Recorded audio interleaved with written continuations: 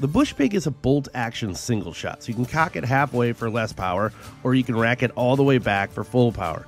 This, combined with the pressure that you fill the gun to, essentially allows you to shoot super heavy slugs like these 470 grain monsters, or these much smaller hollow point options like this 150 grain guy from Mr. Hollow Point. For small game, the smaller and faster projectile, especially it being a hollow point, is going to result in something like you're seeing here, where the heavy slug going much slower is just going to put a big clean hole like this shot here.